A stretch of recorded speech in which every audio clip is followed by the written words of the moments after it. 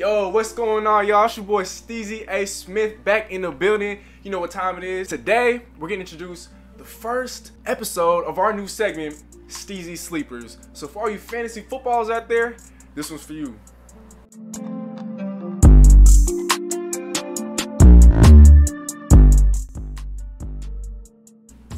Team Steezy, man, what up, y'all? Hope you guys are having a beautiful evening. If you're new to this channel, please, if you haven't already, be sure to show some love.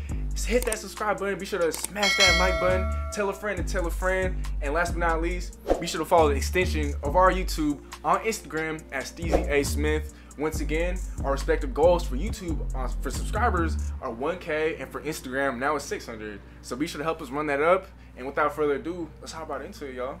What is a Steezy Sleeper, you might ask? Well, a Steezy Sleeper is pretty much a player who's ranked outside of the top 10 heading into the week, but who I believe will eventually land in the top 10. And essentially every single week we're going to be dropping a Steezy Sleeper episode where we feature 3 fantasy football players, 1 quarterback, 1 running back, and 1 pass catcher. So either that's a receiver or a tight end, whoever I'm feeling really. So let's get right into it. So to give you guys a more in-depth look at what I'm looking at, I'm going to give you guys a little showcase into my 10-team full-point PPR ESPN Fantasy Football League. Here we go. The honor of the first Steezy Sleeper is going to quarterback Teddy Bridgewater. As we're scouring the waiver wire for Teddy Bridgewater, who I think will be a top 10 quarterback this week. Oh, here he is. Currently the 18th ranked quarterback in fantasy football, Teddy Bridgewater and the Carolina Panthers will be taking on the Atlanta Falcons this coming Thursday on Thursday Night Football. And Atlanta just so happens to feature the worst defense in all of fantasy football for opposing quarterbacks, for crying out loud. That defense is allowing quarterbacks to average 27.5 fantasy points through 8 weeks, which is currently the most in the NFL fantasy-wise in ESPN Standard League. Look, let's run through the list real quick. Week 1, Russell Wilson, 31.7 points. Week 2, Dak Prescott with 39.8 points. Week 3, Nick Foles and Mitch Trubisky combined for 28.8. Aaron Rodgers in Week 4, 29.5. Teddy Bridgewater himself with 20.8.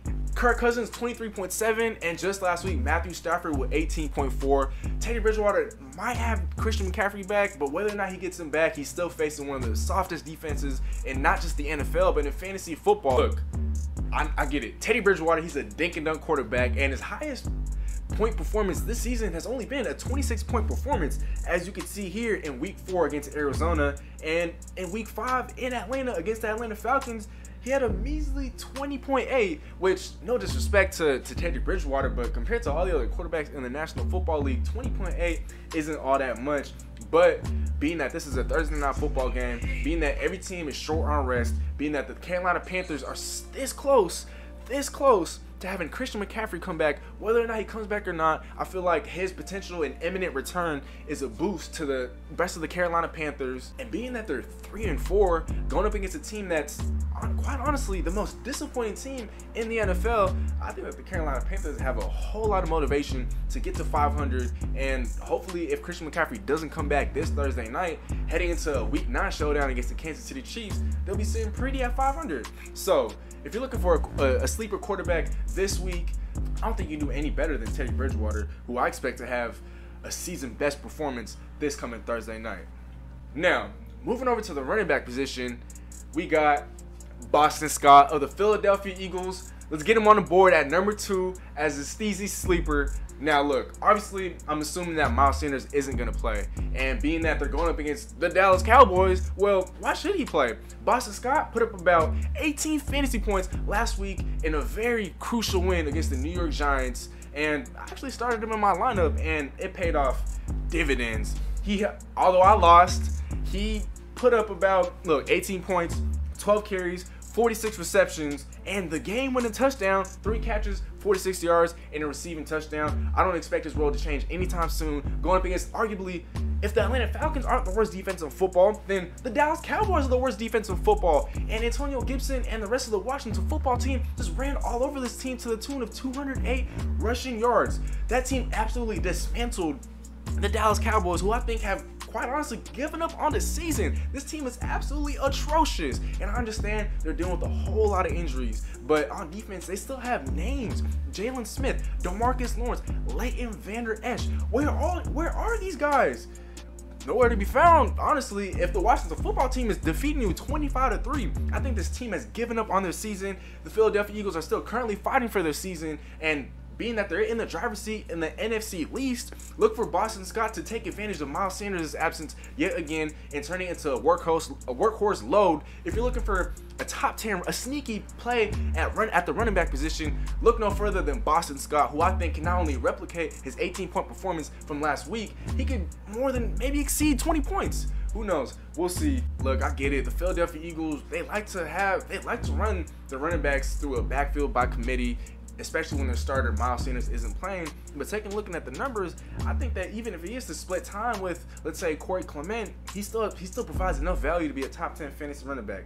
As I mentioned earlier, 12 carries for 46 rushing yards and 3 receptions for 46 receiving yards and a touchdown, which just so happened to be the game-winning touchdown against the measly New York Giants on Thursday Night Football last week. Now, for the pass catching portion of Steezy Sleepers of the week, let's look no further than Tampa Bay's wide receiver, Scotty Miller.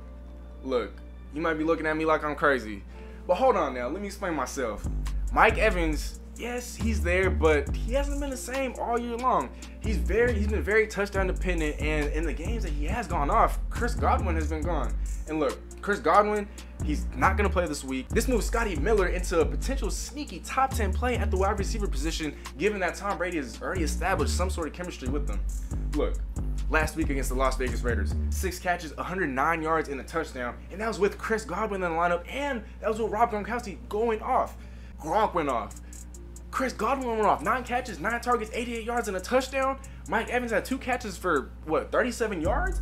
Look for Scotty Miller to provide a whole lot of sneaky upside at the wide receiver position, being that this is a primetime football game, Monday Night Football against the New York Giants, a week before AB is supposed to join the team. Look for Tampa Bay to continue their ascent towards the #1 seed in the NFC.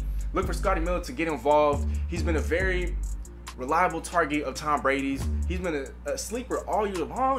He was overlooked going into the draft. And now that with Chris Godwin being out, with Antonio Brown not yet in the lineup, with Mike Evans struggling, look for Scotty Miller to have the best game of all Tampa Bay pass catchers on Monday Night Football against the New York Giants. So if you're looking for a sneaky upside play at wide receiver, look for Scotty Miller. You won't regret it. All right, y'all, so let's run it back real quick. Here are my 3 Steezy Sleepers of the week. Quarterback, Teddy Bridgewater. Running back, Boston Scott. And wide receiver, Scotty Miller. If you're looking for sneaky upside plays at each of those respective positions, look no further than the rest of those guys. I have a feeling that they're not only going to help me win my league, they'll help you win a few of your guys' leagues. Let me know in the comment section below. Am I tripping? Who are your fantasy sleepers for this week? If you have sleepers different than mine, let me know in the comment section below. Once again, if you haven't already, be sure to hit that subscribe button, as we'll be providing a Steezy Sleeper segment every single week where I help you guys with your fantasy football lineups each and every single week. Be on the lookout for that. That's going to be it for today, folks. Hope you guys enjoyed. Steezy out.